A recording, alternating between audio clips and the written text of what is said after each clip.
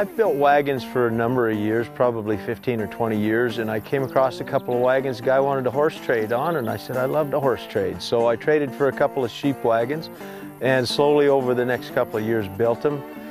Wanted to share that with the public and came up with the idea of renting them out as a bed and breakfast, and then it evolved from there. My wife and I came to Canada from Montana.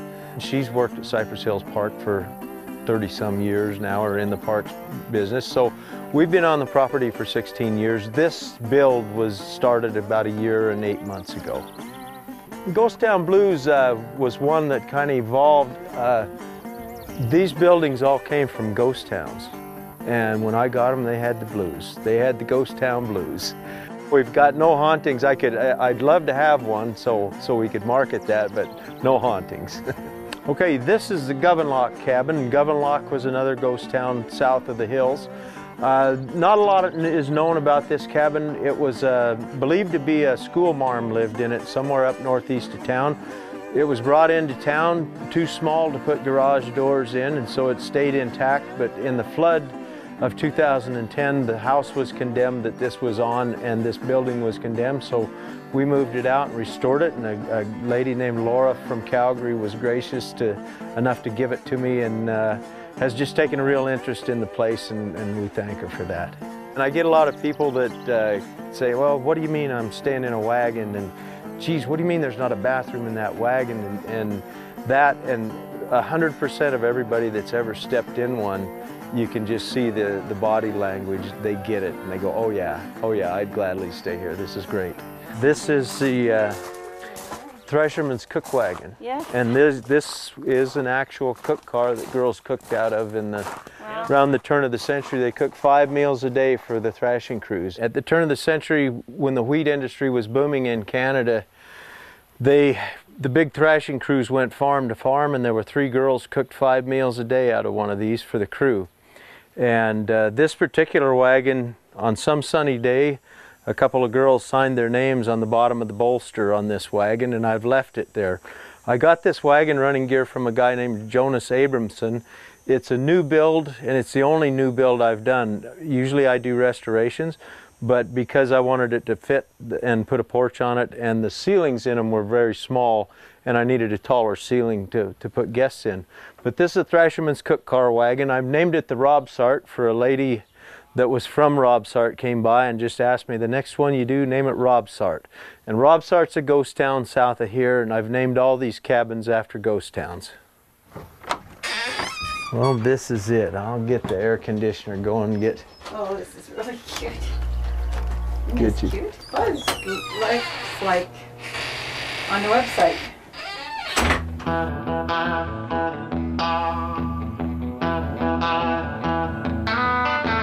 Well, most of the people come a little wound up and leave way relaxed. They enjoy the campfires, and they enjoy just being around the wagons, and I think they get a sense of what the people that settled this country went through by staying in the wagons and in the cabins, because that's what they're genuine, they're authentic, the real deal, and I think people sense that. I know I get a lot of stories come out about, oh, my grandfather or whatever, their relatives that they've heard stories, and that's part of it. And just to get away in the peace and quiet. We don't have a television here. We've got wireless internet, but our intent is to get back with your kids, sit around the fire, and enjoy each other. Okay, this is the Vidora wagon. Vidora was another ghost town south of the Cypress Hills. Not a lot of history is known about this wagon. They believe it came out of North Dakota. It was built in the 1920s. When I got it, it was pretty rough shape. It was the first sheep wagon I did, and my philosophy on building wagons is if you build enough of them, you run out of the way to do them wrong. This is the lodge at Ghostown Blues. It was formerly a Lutheran church from Hatton, Saskatchewan, built in 1912.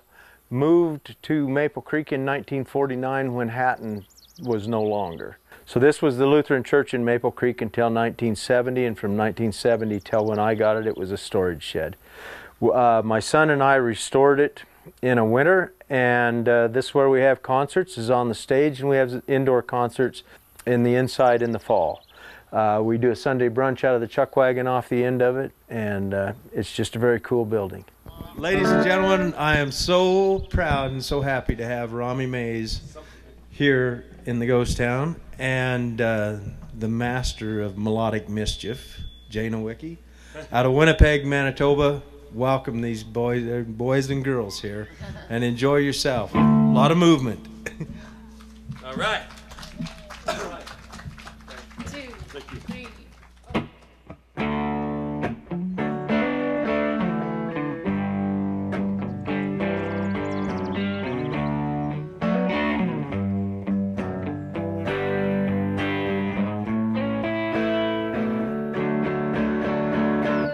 I can tell you that I love you. I can't say I think of you, but I know, yes I know, we got something going on. I've done industrial construction, Fort McMurray and the U.S. for the last 6 years. Been gone fairly steady with that, and really music's just a real companion to us. And in Alberta, Saskatchewan, at this time, there's an incredible number of highly talented people. And I started making concerts, got to know some of these people, and told them about what my concept was, and they just, oh, please let us know when you do.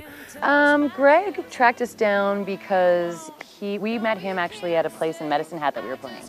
And I guess he liked it, which is great. And so he'd been tracking us down, trying to set something up for a while. And we actually have a Calgary Blues Festival this summer, and we have some shows in Montana, so it finally timed out that we could make it out. And in this kind of weather, you really can't go wrong. It's so beautiful out today. We do all kinds of venues, so it never surprises me when we're somewhere small or large. It's when you play independently, it seems you just sort of have built your demographic person by person in your little market areas.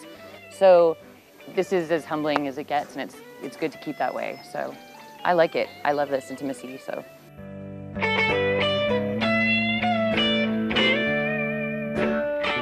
Bands have to go by on the #1 highway here, 6 miles from the place, to go to festivals anywhere. And I pick up a lot of bands going by, collaborating with Ye Olde Jar Bar and Medicine Hat and Shan McGowan in Swift Current. We're block booking and always interfacing with other venues to see who's around and what we can do. Where I want to go with the music is I want to do 4 bigger shows a year, but I want it to be a very musician-friendly place, that if you stop by here for the bed and breakfast, you don't know who might be around the campfire playing, and get musicians playing here for donations. So don't go, 'cause I know we got something going on.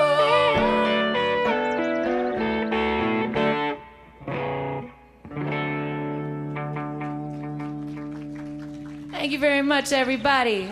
Joanne Myrall was by here a couple of weeks ago, and Ed Brown, cowboy musician out of Manitoba in the Cowboys Hall of Fame. Good friends, Melody Hankwich, Belle Plain's been by. She'll be by on August 31st for a show, and we're really looking forward to her.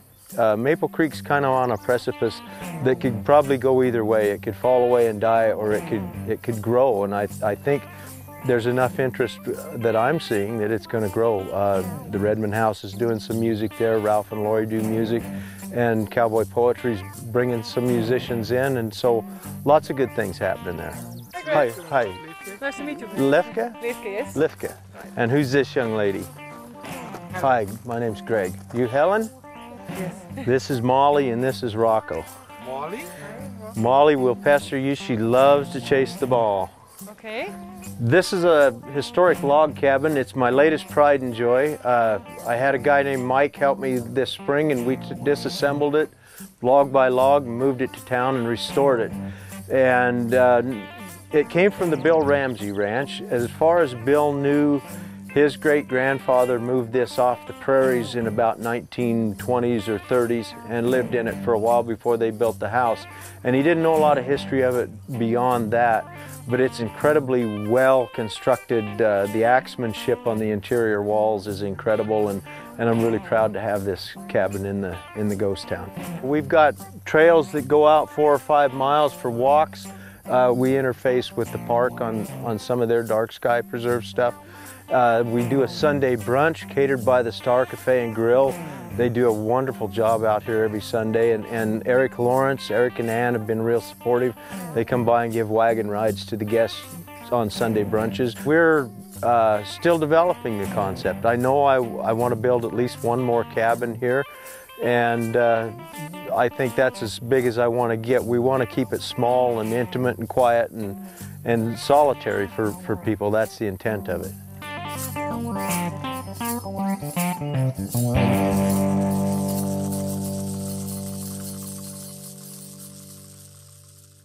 If you have program ideas that you'd like to see on SaskTel Max Local On Demand, write us at max.local@sastel.com.